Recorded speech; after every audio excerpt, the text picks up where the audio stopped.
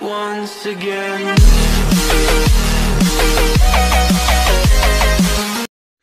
Hello, it's Jimmy here at O'Reilly's, and we have a simple one here today. It's brake pads on a BMW 3 Series 2022. So the first thing obviously is just take off the wheel bolts here. Now the bolts are off, we just pull the wheel off and we have the brake caliper there. So just in at the back of the caliper there, same as normal.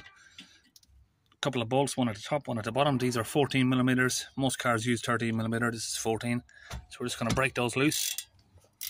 And once that's loose, you should just be able to do it by hand.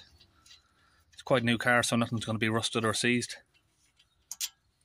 Get that bolt out.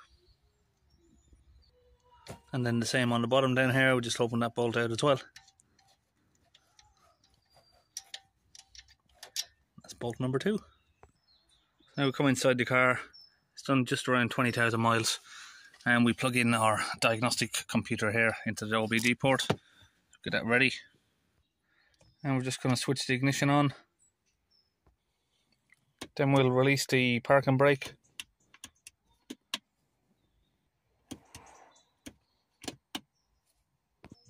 And this car seems to be playing games with me, so let's just try and start the car up. Yep, handbrake's released. Now we can switch the engine back off. Turn the ignition back on if we can.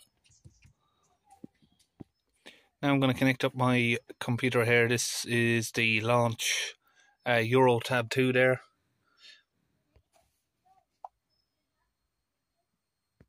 So there will be 2 ways of actually doing this, going in through the local diagnose or doing it through the service function. So I'm still getting the hang of this computer, it's quite new to me. We are looking for the brakes. And that will be just here, brake reset. Brake pad replacement, yes. So I figured out how to actually get the proper ignition on. It's 1, 2, 3 on the start button. So we're just waiting for this to connect. Hopefully it will. It's quite a new car, so hopefully the software is in there. Now, this car has been to, he said he's called the BMW garage. They can't get him in for 6 weeks to change the brakes. And he's tried a few garages and apparently everyone says they don't have the software, but I'm hoping I have. So I think it would be this one, workshop mode.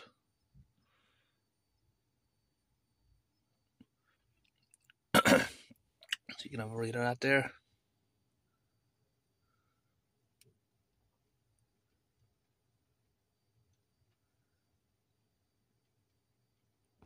So once you've read all that there, now we can go ahead and press F1 to activate the workshop mode. Release of the mechanical brake can be proceeded acoustically. So we should be able to hear it basically, it's saying.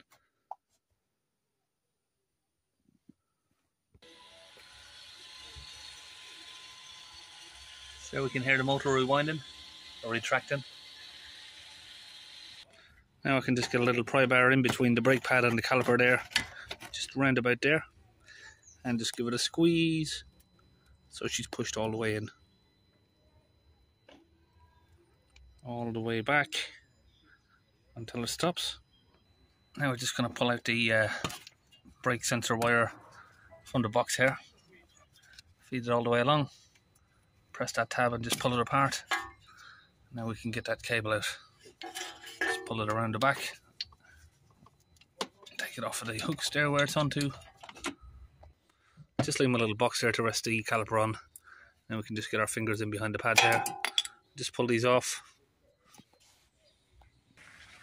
And again there, just pull off the shims, top and the bottom there. Now just clean up all the dust with a brake cleaner around everywhere. Got a new set of shims. And just push those into place.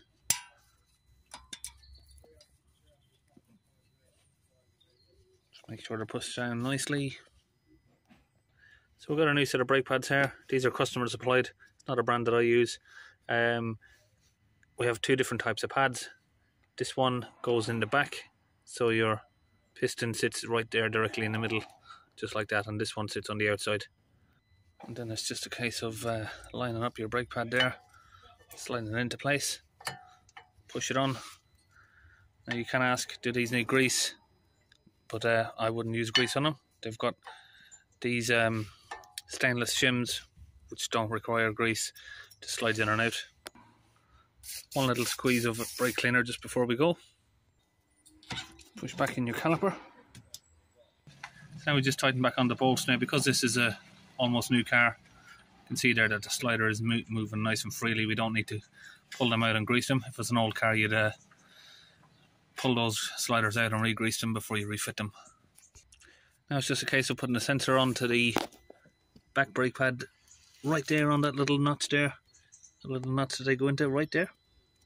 So get the new sensor back onto that and plug it back into the box up there. So now we're just going to repeat that step on this side, so we'll skip this bit. Okay, now the brake pads are all done. We just need to press F2 to deactivate the workshop mode. And a fault has occurred because the ignition has gone off while I was in the middle of doing it. So I'll have to go back in and start that again. And that's now running again. Workshop mode is now deactivated. Now we can press F3 to end. That's it, we are done. So now let's start the car up. We should have the brake warning gone. We've got an engine oil service required message there. Pedestrian protection, driver assistance. And it's got all sorts of messages there for failures. Restraint system. Looks like it's had maybe a little bit of an accident or something. So that's it. We're all finished on the BMW. Brakes all fitted. See you next time.